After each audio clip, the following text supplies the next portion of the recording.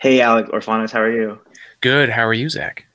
I'm doing well. Welcome to Space Time. We're on the ninth episode, so we're really chugging along here. I love it. On- Thanks for having me on. on- Only two of these have been like weekly. Before that, we were kind of hit or miss doing Mm, interviews here and there. But my Space Explored colleague, Seth Kurkowski, has got me on the train of doing these weekly. And because of the holidays this week, yep. we're not going to have the same episode. So I thought, hey, we've been wanting to talk to each other for a while anyway. It's It's true. been a little bit. A So little bit. describe yourself. So, Alex, you do the Today in Space series. That's right. So, Yep. what's that all about? So Today in Space, it's a podcast I started 6 years ago. And yeah, it's wild. So it's funny you're talking about the weekly thing. This year has really been the first year that I've also found my focus and done it every other week. I only missed, I think, a week or two, but I had COVID. So, I mean, that's a an 2020. Yeah. excuse. Yeah, 2020. So, Yeah. but much better and doing well. Great. But where it started, I went to school for aerospace engineering, and so back in was it 2014, was the space industry was so different. I wasn't I wasn't working in aerospace, but I wanted to stay relevant and had loans to pay stuff. So doing my jobs, where I'm like, how do I stay in this field? So that's where this started, and then it became a really useful tool to like hash out ideas and thoughts, and met a bunch of people like yourself, Mhm. and so Today in Space is kind of my brain on steroids, and super focused. And we've been talking this year specifically. We've been talking to a lot of different people. So it's all things space. So it's very wide net. Yeah, yeah, I like that. I like that a lot. So the reason I asked you to come on today is because we met a year ago at NASA Social for the SpaceX CRS 20 or CRS 19 mission, and you were hugely influential in getting me excited about everything that's happening in space. And it totally changed my next year to where I went from doing 9 to 5 Mac full time to doing Space Explored full time for the 9 to 5 Mac network, which I Mm, never would have dreamed of. But like, wow. And I always say, like, you're always welcome around because you are like the one. If I could pinpoint a moment, it's when we were in the cafeteria mm. at the subway across from the vehicle assembly building, and you were like, I was like, so what is Artemis? you know, and you gave me like a really quick rundown of like the past 10 years of what's happened and then what's coming. Mm, And I went home and I couldn't stop thinking about what's coming and how I didn't want to miss it and how much had happened without me realizing it. So mm. fortunately, I've been able to dedicate every day this past year to making sure that not just me but other people have the same access to that information. Yeah. Um, so for this episode for this week, it's the end of the year. Hmm. I want to look back at this year that we've had since we Perfect. first met. Um, it's been a wild year, but let's look at just the space stuff. And Right. I've broken down each month, January through December, of at least one, maybe two major space events that stand out to me from that month that I think will be remembered in future years. So the first thing is in January, which is before I started Mm, doing Space Explored. So I was looking back for like stories that I wrote about these things. hmm. But in January and February, I didn't have Space Explored yet. It was it was an idea. You're still in the glow of watching your first rocket launch and figuring out what kind of black hole I threw you down. Yeah, exactly. And it really like I really did need that period of like, well, I can't just go from first exposure to starting this thing and feeling like I've got experience. Mm, And I did a lot of learning in the first 3 months before Space Explored really started. But the first thing I want to mention is from January, which is in-flight abort, mm. being the final test step before SpaceX got to fly astronauts on their Crew Dragon spacecraft. And we weren't here for this. We were there for, a month That's right. prior. This would have been a really cool one to see. Hmm. I was a little jealous of the people that got to go afterwards, but Yeah, I've made friends with a lot of them, so that's pretty cool. awesome. But it's basically SpaceX launching a Falcon 9 rocket with an empty or uncrewed Hmm. Crew Dragon capsule with the intention of doing an in-flight abort. So, Hmm. demonstrating what would happen if there were a problem and the astronauts on board would need to abort The and worst get case away. scenario. Yeah. Yeah, get Hmm. away from that big rocket behind it. So I didn't get to see this, but I think in January it definitely is the most notable thing that happened. For sure. And And like thinking, looking back at the footage is awesome. oh yeah, and like that picture of the Falcon 9, doing the in-flight abort at right around max Q, which is the part of the launch where the rocket is pushing through the atmosphere. They're literally turning the throttle down on the rocket so that it doesn't vibrate and rip apart. And they're aborting at that point because that's you got to test, you got to do it at the point you expect it to break, or the whole reason you have it there, right? Worst case scenario. And at this time, there was still a huge debate on whether it was even possible for SpaceX to send humans into space. And it was to think that was only a year ago is crazy, especially with how much they've done. But yeah, it was a picture worthy test for sure. Absolutely. I've since moved to Orlando, so it's like 40 minutes from my apartment to go out to Kennedy.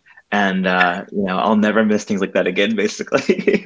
I think it's awesome, man. It just, yeah, we were talking about it right before the podcast, but just to think about how much your life has changed in a year, it's wild. Sure. It's wild. And Alex, you always have a couch open in Orlando if you need a place to stay. Yes. You come see what's happening. I appreciate that. Thank you. Yep. Let's look at February. This is another one that wasn't something I got to cover yet because it was before Space Explored. And so I've got a different attachment to these. They're not quite as personal for me. But Solar Orbiter, this is this launched on an Atlas 5 rocket, which I did get to see launch later in the year for March 2020. But this is a collaborative mission between the European Space Agency and NASA to study the sun. And if we look back. Go all the way to July, and we start to see the first data captured from this, and it's like insanely detailed pictures of the sun. It's like zooming into. Do you remember when Justin Timberlake had like curly short hair, bleached short hair in the NSYNC days? It looks like that. Okay, haven't heard that comparison. I like it. I know exactly what you're talking about. That's what I bring to the table here.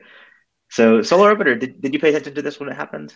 Now, was this the Parker Solar Probe, or is this Solar Orbiter? So Solar Orbiter, yeah. Cool. Yeah. So I remember it launching. I didn't dive too much into it, but just the one thing I can talk about is, first of all, the United Launch Alliance, I think that was wasn't that one of their last Atlas 5? Because I think they retired that rocket this year, if I'm not mistaken. Well, Delta IV Heavy is going to be retired after like 3 more launches. Yeah. Atlas 5 is still kicking, but it was the second to the last that I recall. Before it was of this year, I think there were 2 that I recall this year. One being March 2020. Yeah. But anyways, the heliocentric science that's happening right now for the sun is, I mean, we're getting a ton of data that we just never had before. Yeah. We had a long period of solar activity the last 10 years. It seems to have slowed down, but yeah, I mean, the sun's the whole reason we're here. So the more we can learn about it, the better, for sure. Yeah. And here's what I can do now that I couldn't do a year ago.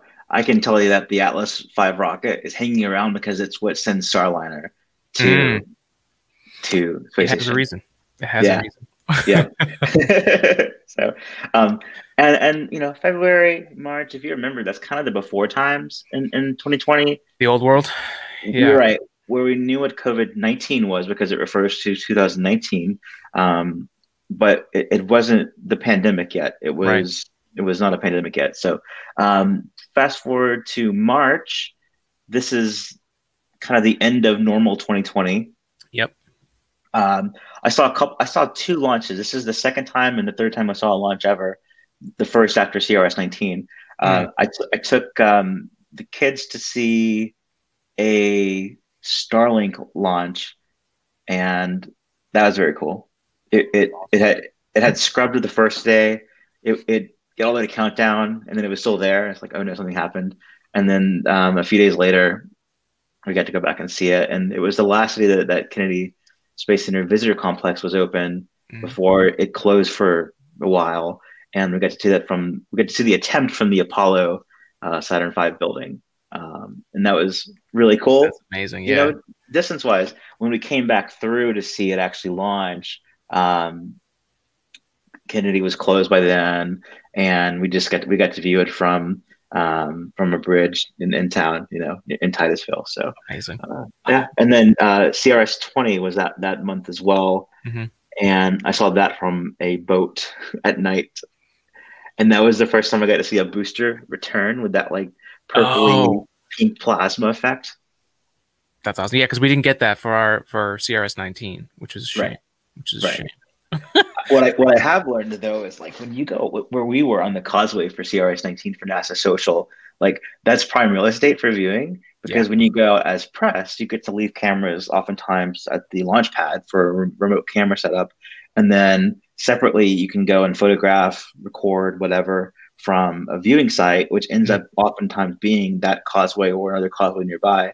So mm, like we were pressed that day essentially, it's yeah. good stuff. I The golden ticket for the Willy Wonka factory that is space in Florida.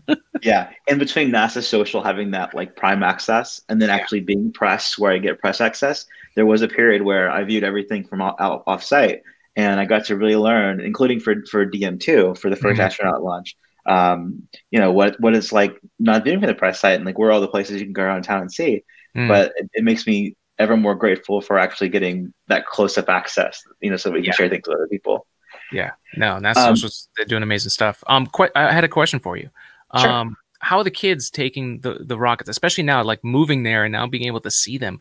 Has Yeah. there been any like initial questions they've had that have kind of like popped out to you, or I'm interested. So just like NASA Social plus you got the gear spinning in my head, Mm, me being obsessed with this now has the gear spinning in their heads as well, which I mm, think is really cool because it's one thing to do it to like somebody in like 20, 29, kind of late in life, I think.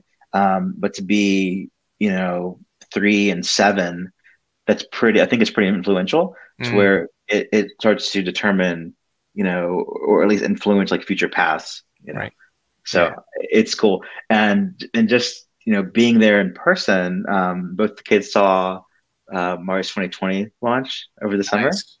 Um, that was neat. Then recently my son Rory has been with me and he we went out and saw a Starlink launch on a Sunday, and then on the following Friday we went to go see the Sirius XM 7 satellite launch. Mm.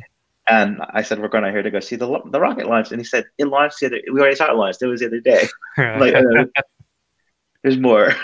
But he's keeping getting them used coming. to it. He's getting used to it though. So, That's yep. great. Oh man. Um, Also in March, there was this thing called Dragon XL, which Mm, is, we know about the Dragon capsule that SpaceX makes as their spacecraft to send cargo and people to space. We've not yet seen Dragon XL materialize, but it's for sending cargo to Gateway, kind of the mm, lunar orbiting station. So it's going to be far out when we see that, in a few years. But I think this is going to be notable when we look back at 2020. As far as I know, it's the first time anyone outside of SpaceX and NASA heard the term Dragon XL. mm. I like saw the graphic for it and everything. And it's the last time too, because it's still a ways out. Right. But Dragon XL, March 2020. Who knew? Yep. Yep. That's a nice find, friend. That's Yep. good. Yep. Not many people were talking about that. And speaking of really cool SpaceX hardware that's coming to future NASA missions, perhaps April was huge. Like, it was big because that's when NASA announced the three teams or companies that would be awarded initial funds to develop a human landing system for the Artemis moon missions. And so NASA, with Space Launch System, they have the rocket to send Orion, the spacecraft, to the moon, but to get down to the moon, you need the human landing system. Hmm. And that's what these three companies, SpaceX, Blue Origin, and Dynetics, were picked for. Blue Origin is part of the national team, which includes ULA and some other companies as well. Hmm. And I think there is one the most amount of money, followed by Dynetics and then SpaceX. But the SpaceX one stands out because even if it doesn't get funded by NASA, it's going to happen. Like, Yeah. because it's Starship. It's Right. it's a lunar version of Starship. Hmm. And I got to see a few weeks ago. I was out in Boca Chica, Texas. Like, this Oh. is how far down in the rabbit hole I've gone. You're You know, watching test launches. yeah, I got to see the nose cone for what appears to be The lunar. the lunar starship. Yeah, yeah. So that's we've seen since April some status updates on how those are going. I think Hmm. the most recent thing from that is that NASA said that they've got funding for one. There was talk of maybe doing all three if they could, but I don't think they got enough money for that. They're going to narrow it down to two pretty soon. Yeah, And I wouldn't be surprised if we see SpaceX's Starship version taken out of the two. Um, I'd say that's but fair. but we know that whether it's for NASA or for SpaceX, it's going to happen anyway because Hmm. Starship's happening anyway, and it looks really cool. Like Oh my God. Like it's worth the art. it's wild to see that just the speed of the progress that they're doing is kind of keeping up with our interest in the subject. I think that was a problem for a really long time, was the passion behind it was so hard to keep up because we just Sure. couldn't put rockets. I mean, Orion, right? We talk about um, SLS and the Orion. Orion, I was watching the other day, I think 6 years, 5 years since it last launched on a test launch. And I think there's still work that needs to be done on it. So um, I'm just glad they're there. Yep. Yeah. I when I talk to people who have been in this field for longer than me, yourself included, I got in so late. It's like perfect timing for me and like my Yeah. tolerance because I'm seeing a lot of really cool stuff happen from the beginning, but Hmm. I don't have to wait through like the promises and the long delays and just the Hmm. pace that it actually takes of The the last budget 10 years. cuts, the Yeah, missions getting planned and scrubbed. Oh yeah. Oh the yeah. shipping strategies and everything. I just cut right Hmm. to the good stuff. It's crazy. And the next 10 years are going to be that, like, if this year was busy with space, the Mhm. next 10 are going to be crazy. Yeah. So I haven't had long enough time to be jaded yet, is what I'm saying. That's good. That's good. Yep. If we go to May, this one was a biggie because it's the DM2 mission, Mm. the demonstration mission two. So this is the first time that SpaceX launched astronauts on a Falcon 9 and on a Crew Dragon capsule. It's the first astronaut launch since the last shuttle launch, Hmm. which was 7, 8 years before that. It's also like in the thick of COVID, so it's a really Yeah. weird time. Yeah. And then just in terms of just society, it's a very tense time in society too. Hmm. Lot of issues with policing and racial injustice happening. Hmm. And it was just a very Even that day, even the that day of the day, launch was, yeah, yeah, yeah, like it was hard. A lot was happening in the news that wasn't the first astronaut launch in years from the yeah, U.S. for sure. I made the trip out to this is the from March. That was a trip I made after NASA Social, which was December, and then I went back in May for DM2, Mhm. and I had a hotel because I wanted to see the astronauts launch, and I had like a week of hotel, and then after the first night there, I was so worried I would miss a good viewing spot because I wasn't pressed yet. That I slept in my car for the like a few nights to like ensure that I had Yes. my spot that I wanted. And Hardcore, man. Space Force on Netflix had just been released that week, Oh. and so I watched it in the car on the iPad. Like I was living it, and I was doing a little bit of like video recording and everything, and I was just like, this is not where I thought I would be 6 months ago, but it's exactly where I want to be right now. That's great. And I kind of like that. I got to have that experience where it was at the Max Brewer Bridge in Titusville, Mm. and I was away from the big crowds and everything. But I could walk around, with a mask on and kind of interact with people and take like crowd shots of everything. And I feel like I really got what a public launch is like. And that one being the first astronaut launch in years was in the U.S. was huge. Yeah. So I'm glad I got to see that one from the outside. But it was big. And if you recall, I was looking back at stories and a day or two before, like one day before, talking about SpaceX's Starship prototype, Yep. SN4 exploded Mm-hmm. in a Mm-hmm. time where they didn't think it was going to explode. And I'm sure you saw the headlines whenever SN8 crash landed a Oh. few weeks ago. Mm-hmm. In the headlines, they took it way out of context and Made it seem like it was an accident, not a test flight that was expected to go that way. But A massive failure, I think it was called a few times. Yeah. Yeah. But to have SN4 be a fire explosion the day before astronauts launch is like, oh, you really need the context to understand that one. So like I was quick to write up a story that was just like bold print. This is nothing related to that, even though the SpaceX and SpaceX is totally different. No, it's true. And this is like the really key thing. Like looking back at, I always want to refer back to the space shuttle, especially, and this is where my mind was that month. SN4 explodes. They're launching astronauts the day or two after. You got to be safe. Well, you got to have an option that's a backup. Now we saw the in-flight abort earlier that year, but there's something about seeing something explode. Like it's already, the trauma is there from the space shuttle. Like we lost 2, and those 2 were enough despite all the various successes that were there. And that killed the program up until now. We have momentum again, but that's what killed it, was losing lives, which it seems like a crazy thing to say out loud, like it should be obvious, but that is what killed the space program. So that week was very, very rough because, again, like you were saying, regardless of what the situation was, there weren't astronauts on there. That could have made a really big impact. And luckily, Bob and Doug were completely safe, and it went off without a hitch. If you were planning it PR-wise, you would not schedule an SN4 explosion the day before a crewed launch. No. Going to June, in June we see the rest of the DM2 mission. We see docking and everything, and there's the ceremony, and it's very exciting. There wasn't a whole lot that happened in space in June for a very busy year.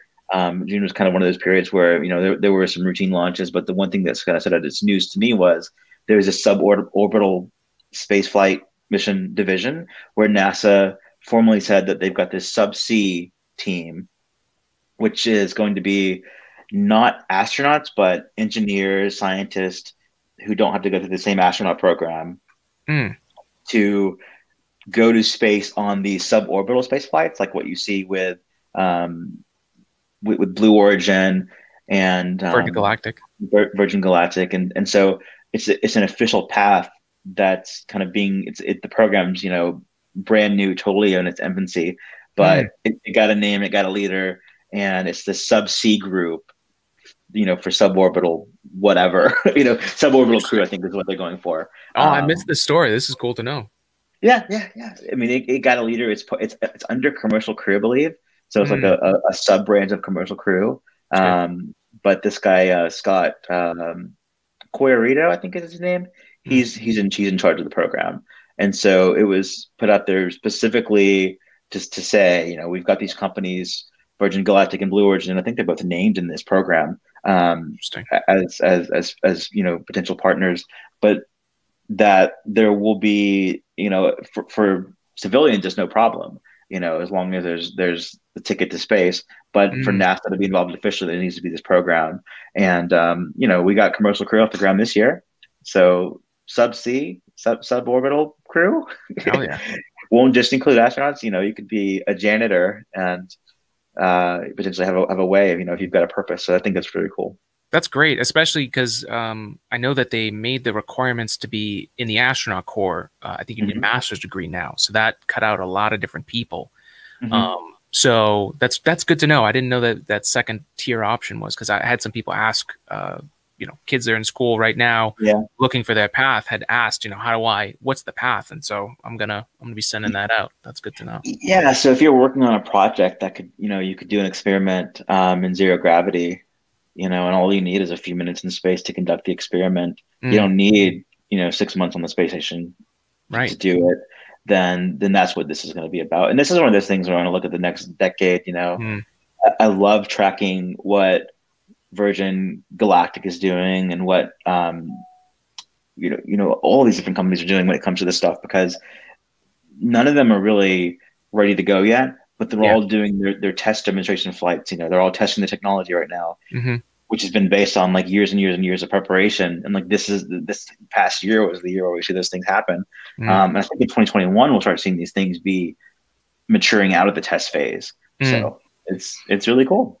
Yeah, and this kind of brings up the topic of a space economy. Like, it's the one thing that could help stabilize the balance of the force in the space industry because it's tied so much to political funding. And if the next administration decides to not go to Mars or not go to the moon with Artemis, that could happen. That's happened plenty of times in the past. Constellation program, asteroid return, and then now we're with Artemis. So having the start of a space economy like that, like giving businesses the chance, especially medical industry for sure, with drug testing and stuff, if they can do these kinds of things in orbit and there's a value for it and they're able to make this economy happen in space, that it secures a better chance. The big dream everyone wants is to live in space one day, but it's super hard to do these parabolic, like Hail Marys. Like that was the Apollo missions with this, it was backed by the fact that we were worried that we were going to lose to the Russians and that it was national security. So we had that, and then it didn't have any plan afterwards, and it died. With Artemis, it's great. How do we get people up there? But once you have it up there, we're going to have the same problem of what's next. And if we don't address it with something like a space economy to give businesses and for lack of a better way of saying it, a flow of money to go into space that's not tied to taxes, that's a better chance for us to have that future we're looking for. Yeah, not just Apollo and then the future of Artemis, but also look at the space station right now, and that's one of the big debates that's being had is what is the plan for a space station in the future, because it's not forever, and the idea is to have multiple space stations all commercially funded and maybe transition the current space station over to commercial. But there's not a direct answer yet for what's the plan, so right. It's a process. Absolutely. Yep. Let's go to July. Okay. In July, we saw the launch of the Mars 2020 rover named Perseverance. Yeah. And the helicopter that's like a technology test to fly on Mars. I believe it's called Ingenuity. Yes. Yep. This one was a big one because I got to go out there as press. It was a week-long experience, doing interviews for Space Explored and, meeting the kids that named the rover and the helicopter. Nice. Got to do a remote interview with some folks from JPL. Just really getting my feet wet and all this stuff. You are. I'm proud of you. I drove... so in May, I bought a motorcycle that came in June. After DM2, I came home to my motorcycle and got my feet wet with riding the motorcycle. Oh, you're going down the astronaut path, man. And in July, I rode my motorcycle from Biloxi, Mississippi to Cape Canaveral, which was like 700 miles. And it's my first bike, so it's not a powerful bike. It's a 300cc motorcycle. And it's like stopping for gas every 90 minutes to fill it up. But man, that was an experience. I got to drive my bike out on the launch pad where the Atlas V was, holding the payload that was Perseverance, the rover, and took a photo of that and everything. And it was this whole experience. It was awesome. I met my now colleagues, Daryl Sase and Zac Hall, formerly there. We've been in communication before. But it was March 2020 in July where we really got the ball rolling on, hey, let's talk about this Space Explored plan that we have. Full disclosure, it's just my idea and I'm kind of doing it on my own, but I'd love for you guys to come and help out. And we did. They did. And by having them talk about it with me out loud, it was like felt real then. Yeah. And then we got this like last minute experience where I was going to go out. I did my first remote camera setup with my colleague Daryl on the phone with me. And we rehearsed the night before, like all the things to do, because I'm not a photographer. That's primarily very important. Yeah. Yeah. And we had like a script and everything of like the whole process. And that was fun. But then actually for viewing, it was the perfect launch because there was no scrub. It was a several hour window, but it happened like in the first moment of the window opening. And Seth and Daryl got to come out with me. I was the only one who had credentials to go out that week, but we got them credentials at the last minute through the Air Force, now Space Force. Nice. And that was the beginning of that relationship that's since been awesome. I was out there through NASA and then they were out there through Air Force and we were there at the same place. And we got to, take pictures and videos of the launch and everything. And it was just so perfect. Cool. and it was like this became real then. Yeah. And it's cool because Mars 2020 is one of these missions where the launch was just the first step. Mm. Then there's this month-long process to go from July 30th to February 18th, the arrival of Hmm. Perseverance on Mars, and that's coming up soon. So So close. mhm. It's so close. Yep. And Perseverance is like to do a very general description of what Perseverance is on Mars to do is to look for signs of ancient life Hmm. on Mars. So not looking for aliens, but looking for evidence that could support that there was ancient life at one point. And one of the interviews I got to do, there were a few, but there were some really high level NASA people who were available to interview there. And man, I recorded this and put it out as a podcast on this feed before, but it was just so cool talking to people who were way smarter than me. Obviously, they're at like the top of their class. They're leading NASA. Hmm. It was through your help, especially like in getting me started with being able to kind of like hold a conversation with people who otherwise I would have no idea how to, but a few months prior. Mm. And I walked away feeling smarter for it. So that's probably, DM2 is big, Mm. but Mars 2020 for me, like that might be the highlight of the year for me in terms of just the experience that was starting. Mm. No, that's really, and I'm so glad that you mentioned that because, like, I think the challenge science has right now, and this is what I hope that I do well, is like bringing the conversation to anybody. Like, you Yeah. don't have to be super smart to understand what's going on, and like sometimes, and I'm guilty of this myself. Like, there's a way that engineers and scientists talk, and then there's a way that like just people in general talk. And sometimes, if you don't live in both those worlds, you Mhm. sound like you're speaking a completely different language. Mhm. So that is amazing to hear that you had that experience with them. So hooray! Yeah. I mean, totally. What you're able to do is have your head in both worlds, and so you can, you kind of serve as a conduit and a translator in between. The bridge. Um, indeed. Yeah. And that's not unlike what I'm trying to do. And having my background dated from December to July. It's like awesome, I Light speed. never, yeah, but it also was based on 7-8 years of Apple reporting and having experience with like talking to like company executives and that kind of thing. So Mm, it's like without that experience, married with what I've been doing for the past 6 months, I think it would have been very difficult. yeah. But it was like just think of them as Apple executives basically. Yeah. Yeah. And they're just people, kind of find that common ground in terms of like getting to know each other first and then diving in. Yeah. Um, Speaking of diving in, August splashdown. Bob and Doug come back. Hmm. Yep. We're able to see that whole procedure. Like that was really exciting for me. I think one of the top 5 moments for me in space was seeing and watching like throughout the day of the coverage of them returning. It was a little scary with how close people were getting with Mhm. all of the splashdown. But I mean, to be fair, that it's just evidence that it's so popular right now in Yeah. what everyone is in popular zeitgeist, I guess the word. I don't really understand that word, so I try to say it as That's much. right. I mean, so there were like 5 or 7, I think there were 5, maybe 7 splashdown sites potentially around Florida, Mm, on the East Coast and on the Gulf Coast side. And they ended up being the Pensacola side, mm, so right there in the Gulf of Mexico. And it had to be published ahead of time so that boaters would know to avoid the area and planes and everything. And some boaters took that opportunity to, instead of avoid the area, target the area. I do it. Yeah, And yeah. they did. And when it was happening live, I was like, maybe they're just passersby who saw Mm, this spacecraft come out of the sky and they want to go investigate it. And I was like trying to really defend them. And then that night, me and my team found evidence where they had been planning it out for mm, a few days. Like it was very coordinated. And I was like, interesting. nope, no benefit of the doubt. This was totally like they knew they took the order to not go and they use that as the map to go. It's like, Mm, oh, it's horrible.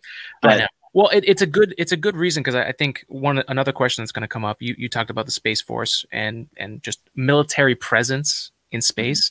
That is one of the kind of routine procedures that the military will play in things like this is getting in there and making sure that things are clear. so that people are safe. So Mhm. they do have a function there. Yeah, they had a little bit of a contract, I think, with an agreement with Coast Guard, and I think this next time for Crew One, whenever Crew One splashes down, will be a lot Mhm. more. They'll be ready for whatever comes. Yeah. But yeah, just like BM2 was an all day event, I think Splashdown was even more that way for me because you could have it on TV, have it on NASA TV or YouTube or wherever, and just kind of go about your day and just have it in the background, and Yeah. like it lasted the whole day, Mhm. and it was something that, I was visiting my aunt and uncle in South Florida, and I would keep them updated, like, okay, now's the time we got to come, like, you can't miss this moment because this hasn't happened before, basically, Yeah. So, Yeah. Since the 70s was the last time we did it. that's right. Yep. So, and man, it's wild. So that was the big one from August for sure. Mm. When we go look at September, does anything stand out in September for you? I know you've probably seen the notes, but Yeah. if you're just looking back at the year, a lot of these are launches, a lot of these are, astronaut related. September, though, there was a big one. And it surprised me when I was looking back at what it was. It was the news that an atmospheric phosphine molecule was discovered, was viewed in Venus's atmosphere. Hmm. And this phosphine molecule can be related to life, not people, but some type of life. Hmm. And the idea being the surface of Venus is not hospitable for life, but and the extreme outside of Venus is not either. It's too hot, it's too cold, but there's this middle area that could support some form of life. And the observance of this phosphine molecule doesn't rule it out. Basically they Right. see it, and part of the scientific process is, make a hypothesis. Is it this? No. Is it this? No. And you say, well, could it be this? And we haven't heard a whole lot about it since then. I think there will need to be more missions around Venus to really determine what are we looking at here. Hmm. But it definitely wasn't dismissed entirely as, yeah, that could be life. That could be a sign of life. Right. Yeah. So absolutely, that was a good explanation. I think I heard they're in the scientific process now. So it's initial research. Some scientist I heard had took issue with how how the algorithm worked for them to figure out the actual observing of the phosphine molecule. Mm-hmm. Um, so that's the process, right? That's the Yeah. gauntlet of the scientific process is peer review, which is Yep. good. But it's true. It's like it's one of those things where does it make us redefine what we consider life and what we could find? Because that changes, talking about the scientific process, you've got your hypothesis, which is we think life, needs to be in a Goldilocks zone like our solar system with coming out of a puddle of water, which is why we look for water when we go places. But with Venus, it makes us question that original assumption of, Sure. are there other places that we can go look? So just the fact that even if it comes out that wasn't the case, it definitely triggered everybody to think and rethink about, okay, where can we find alien life? And Yep. and then I think for the rest of the year, we started getting more alien confirmations, or at least less denial about it. Let's put it that way. Yeah. So that was a fun one because it's not just human space flight or launches Mm. or test launches. It's the science side of things, Mm. and where Mars will be, that it was the launch to get there. But that was one where it will probably fuel future missions around involving Venus. Mm. But it was that lone scientific discovery that we pinpoint to September 2020. And that's when this whatever happens with it goes back to. Yep. Similarly, in October, there was a really cool mission that, like game day came for this mission. It's the OSIRIS-REx mission to collect rocks from Bennu. Yeah, asteroid Bennu. Yeah. Yep. And it was really neat. There's this touch and go, they call it, process where, like, the spacecraft gets right up there and like blasts some air, and like dust goes everywhere, and it opens up like a pan and it puts it in there. And they had this problem where they had too much and it was kind of seeping out, and they had to, like, the last minute, you know decide what are we going to do, and they worked out the problem and everything, and it wasn't a problem. It was that they had more than they wanted than they could have imagined. It worked too well. A material, right? But I don't know about you, but in that moment where there was like a 7 minute delay or so of what's being reported back, but as far as we are concerned, it's real time of learning what's happening, and it's really what's happened 7 minutes ago or so. But there's a period where it's like, well, whatever happened has already happened, so you really can't worry. But we're still waiting to learn what that was. And, there was like these super grainy images being sent back of how it went. And it went swimmingly Yeah. for what it was. No, and those moments are fun. And I think we'll have that same delay moment for February with 2020 with Mars. Yeah.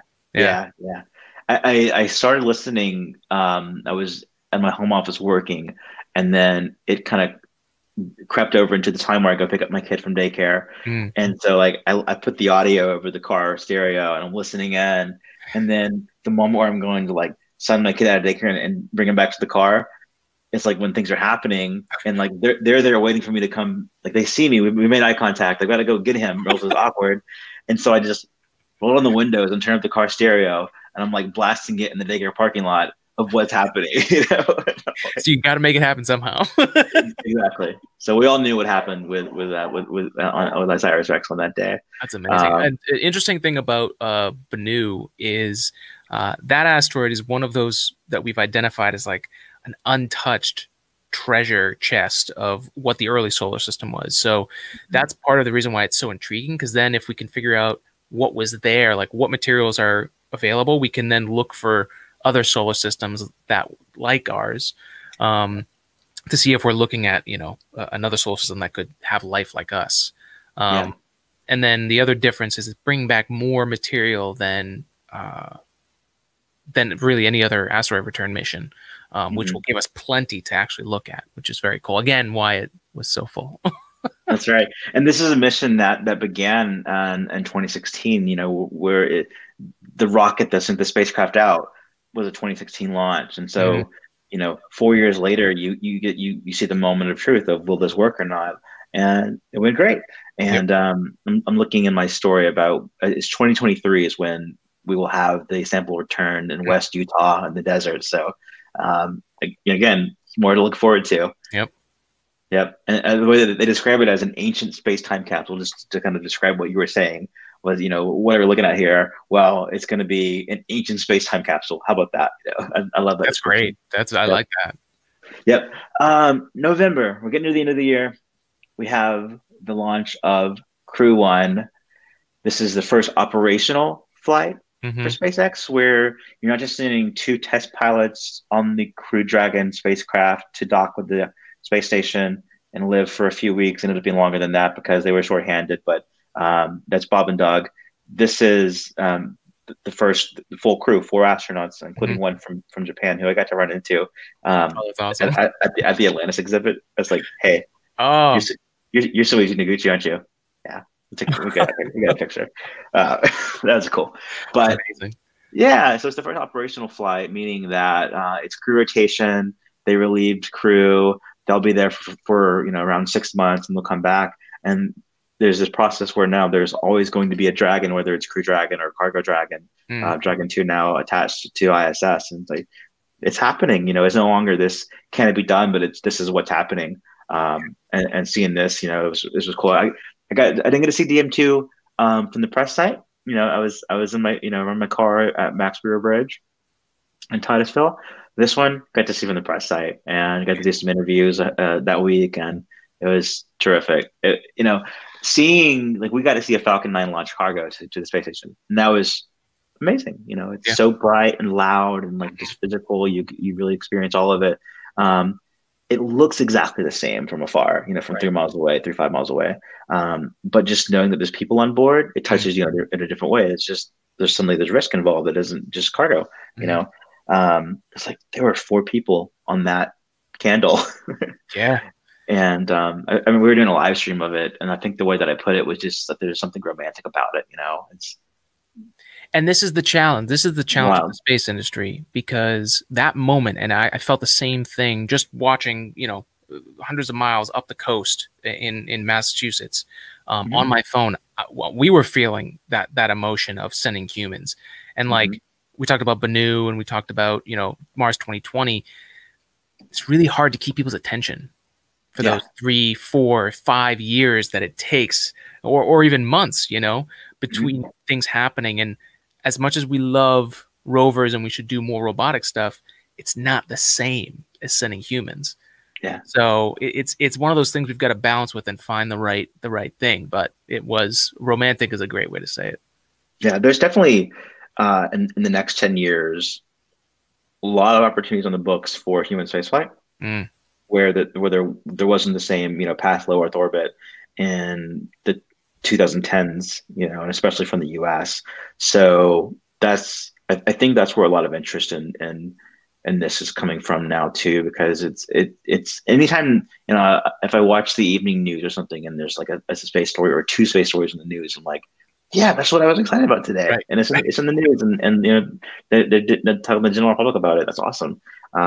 And I think we're going to see a whole lot more of that now, because we're not just going to see space stations, but we're also going to see these moon missions. So yeah, and then who knows what else, because there's tourism, and there's these suborbital flights, and there's Tom Cruise going to make a movie, and it's a million things. It's crazy. December, I came away from Crew 1 thinking, cool. The next thing that I care a lot about is the Space Launch System core stage hot fire test. There was a chance it was going to be in December. Didn't quite make it. Still pending, but I think it's going to be January, what we're looking at. And I was just like, I told my team, you guys are working on whatever you want to work on. I'm focused on core stage at Sinus.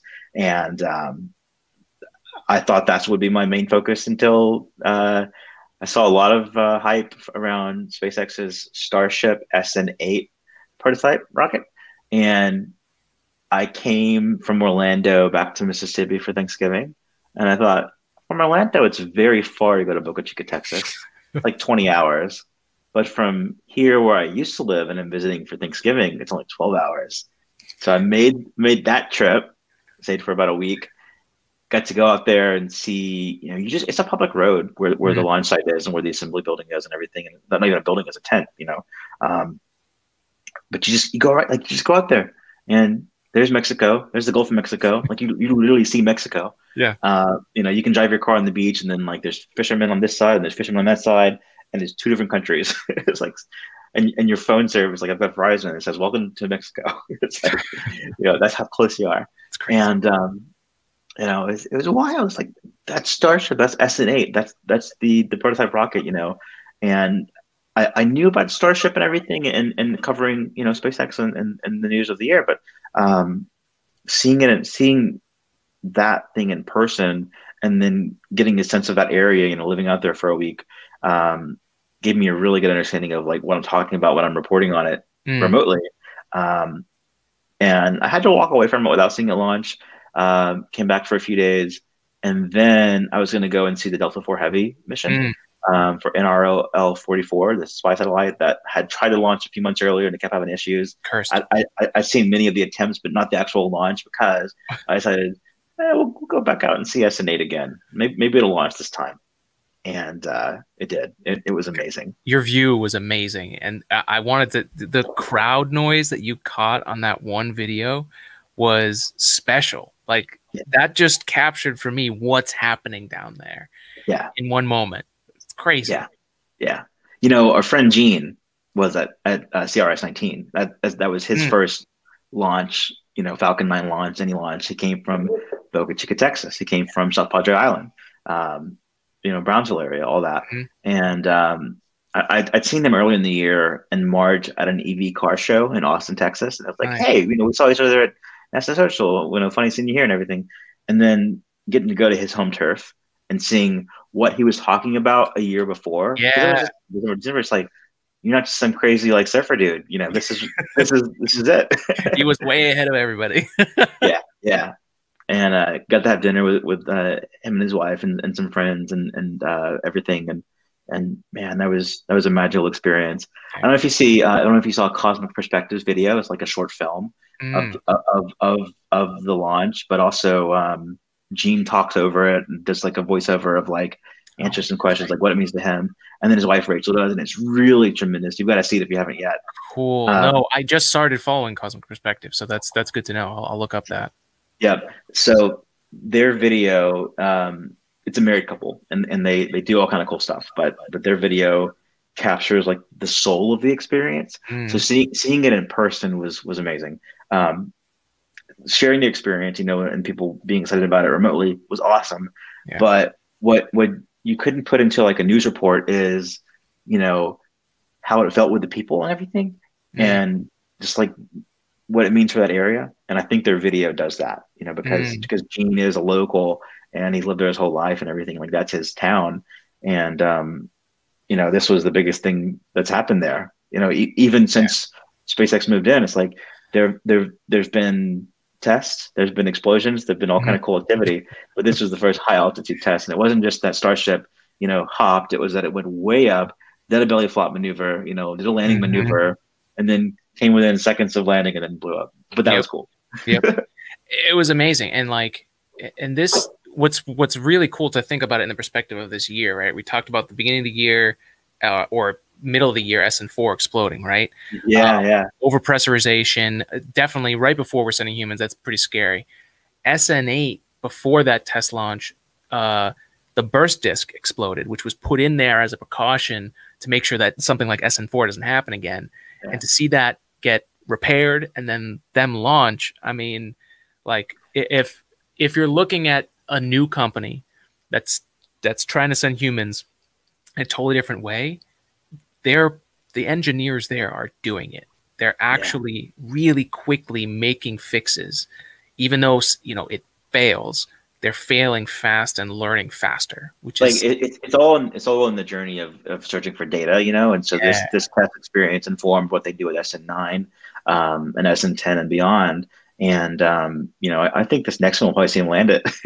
but I but that do. wasn't even the point. Like we know that they can land a booster. We know that Yeah, they can land. They've mhm, got that worked out. It's just changing the numbers a little bit.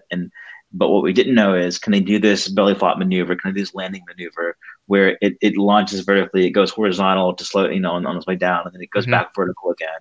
Like that was wild. yeah, It's like, and it was so slow, like all of it. I know I was doing video tracking with the camera, yeah, and I thought, first I thought, oh, it aborted. There's right. flames, but it's still there. And then Hmm. I thought, oh no, it's going. So like, let me start tracking it, and like, it went really fast upward. Everyone did, from what I saw. And then it goes back down because like, oh, that thing's just chugging along. It's not, zapping out of here. It's just chugging along. Um, it was that was awesome, and I definitely want to go back and see more of that because this was the Yeah. first one. This was the first Starship prototype that looks like a Starship, Hmm. vehicle. Hmm. I think the previous ones look more like grain silos that Sure. flew. Yeah, I have some examples here, so we can share them Yeah. off. So this is the Star Hopper, right? This is what you see Hmm. as like the R2D2 in front of all those test launches, Hmm. where they put equipment so they can take cameras and stuff like that, right? And then this was right before, so like you were saying, that corn silo, right? Yeah. So right before, this is that first launch, SN6, right before. So all they did more or less was add the nose cone Nose cone and the flaps, and yep, and now it looks like a Starship. exactly. You It's know, crazy. and that was awesome. I can't wait to see that same thing with Super Heavy underneath it. Mm. Like because it's Oh so yeah. huge, but then like it's like way bigger with Super Heavy underneath it. And earlier in the year, I was reading about Starship and I was reading about what's happening in Texas and everything, and following more people around there. And I couldn't get a tangible grasp on this is happening, Mm. um, because it was all kind of there's this announcement a year ago, or more details from a year ago. There's this years of discussion about the idea and name changes and everything. Um, but you can't deny now that like there's real tangible stuff happening, and having that experience to go out there, it's far out there from anywhere I've been before. Yeah. But it just feels like, another piece of home now. And Mm. other than SpaceX doing the testing out there, it's a very relaxed, like chill area. It's It's amazing. crazy. So I hope you get the chance to go out there when things are That is normal. in my 2021 plan. Obviously, assuming everything goes well with the vaccine, and however 2021 is going to pan out. That's Yeah. definitely the plan. Find some people, and head down there.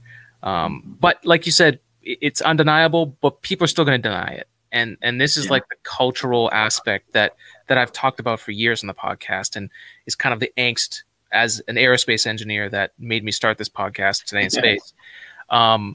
There is a almost religious idea behind like traditional space that if like the belly flop maneuver, that would have been scratched off right away because it's brand new. There's no flight heritage, and it's just too expensive to do it the way that we've always done until it's done. It's crazy that it's so cool to see someone take that step and go, well, let's figure it out. Like Elon, with all his faults, he put his money up and made it so that this was possible. His own money. Like the first Falcon 1 launch was their last try, and they got it, and they've been on a roll since. Like I think it's great. I think it brings up just, we don't have to do things like we've always done them.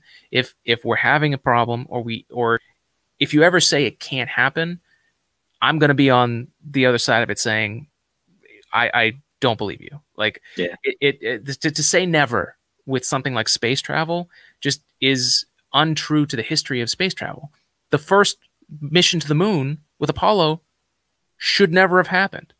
It was impossible at that time that we could actually send them there and they didn't die either on the way to the moon or on their way back. But we did it. That's what the space program is about. So it's just strange culturally inside, once you get into the space world, as you've seen, how much resistance there is to that. But I'm just really happy that in this year, the big space like NASA and SpaceX combined forces to work together. We don't see it much, but now this year we saw all the work they've been doing over the years to make this happen. Yeah, if I had to summarize like 2020 in space, in a way, it's that it's a very material year, in that it's not just contracts and planning and this is what we're going to do. This is a demonstration of an idea. This is a demonstration of a technology. This is an execution of a mission that launched years ago, or this is planting the seeds for a mission that's going to be fruitful for years to come. So I think this year, and it's all in a year where, from March on, there's this pandemic that just cripples the nation, and so much was still able to happen. Well, and the amazing thing about the comparison between the early space race, the first space race, and now, and I wish it wasn't this way, but for whatever reason, it's crossing over, the social unrest and the what I hope people see it as is a signal of hope with space, is going and doing things that are impossible in a time where nothing seems possible.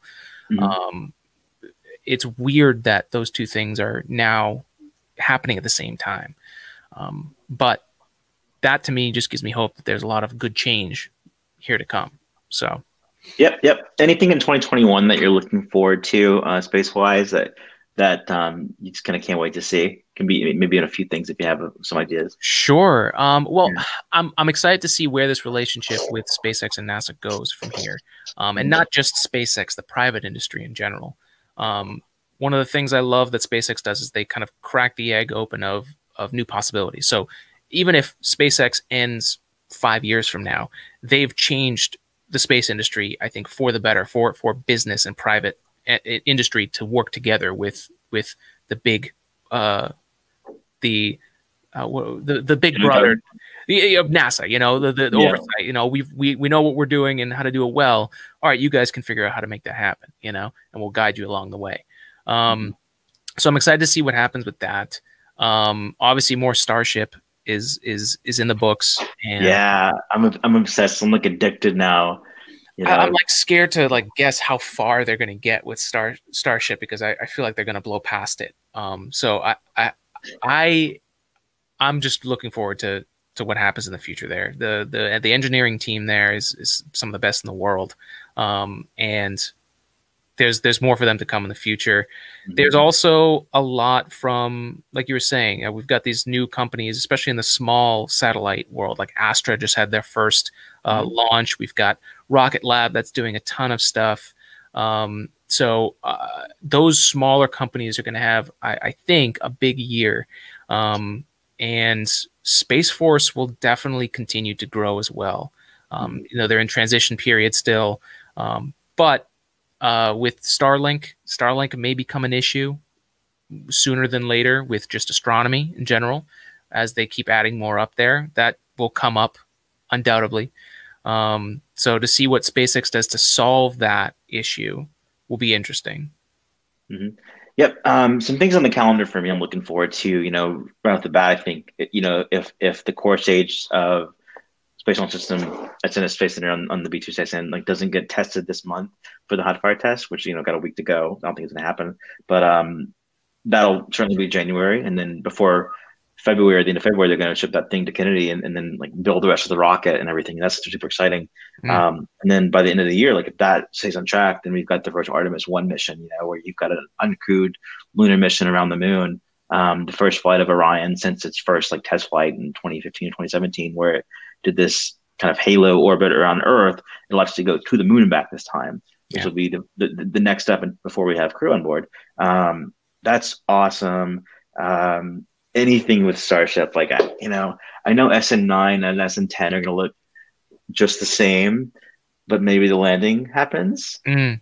But if there's any, I want to go out there as much as I can, but if there's any design change or if we get super heavy out there, I got to see all those milestones because it's just so neat to see. Yeah. And it's the Space Coast and everything it's not in the middle of the country, it's somewhere that if you're local or if you travel to, you get a really cool experience.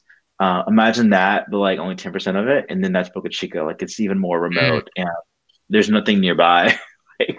You have to go out there. You have to do not just the location, but the timing and everything to get some of the activity happening. So anytime you can make it out there and actually see something and share it with the world, it feels like an opportunity.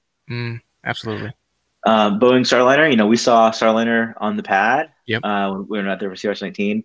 A few weeks later, it tried to reach the space station, and then there were a number of issues that caused it not to. We'll see. I think March 29th is the next test date for the second orbital flight test. And if that goes well, then we could see the demonstration mission with astronauts before the end of the year. Yep. And we've also got Crew 2 in the spring and Crew 3 in the fall, where we've already got the next SpaceX astronaut launches. So that's wild. And then I think we're going to see is it Axiom that's doing a private launch where they've got a former astronaut and then 2 other people who will fly to the ISS via SpaceX, and everyone's pretty sure it's Tom Cruise and his director, Yeah. And I think that's going to be next fall too. So there's a ton of just cool stuff, and all the test flights that we've seen with Virgin Orbit and Virgin Galactic. We'll see a lot more of Blue Origin and New Shepard flights. Hopefully, we'll see something happen with ULA and Vulcan, the new rocket. Yes, I'm very excited for that. Yeah, maybe we'll see something about New Glenn because it's the same engine, BE4, that powers both, and it's finally getting to be ready after several years in the works. Yep, we'll find out about it 5 minutes before it happens. Exactly, or right after it happened. Right. So a ton of really cool stuff to look forward to next year, and I'm so glad that I've got friends like you who I can share it with and everything. So. Same, man. I just so happy to see, like I said, where you've come with this, and now I've got a space super friend to talk about this stuff. So and a couch in Orlando, and a couch in Orlando. Thank goodness. Yeah. The other day, there was a launch that I went out for the first time and scrubbed, and the second time my kid was asleep, and it was a Saturday morning. I didn't want to wake him. So I'm gonna try to view a launch from my couch for the first time. So I opened up maps, and I said, okay, there's 39A launch pad with the compass and everything lined up. So that's where I need to look. Okay, I got a view of that. Okay, and I had the launch, the SpaceX live stream on my TV, and then I looked at the window, and it's those 2 things are happening at the same time because it's the same thing. It's so neat. And that was with my iPhone Zoom. So next time I'm put a camera out there and actually see what I can capture. Hell yeah. It's awesome. All right, man. I hope we get to see you in person in 2021. Thanks. Same here. I'm really looking forward to that for sure. All right. Human connection. No kidding. All right. Bye, everybody. See you guys.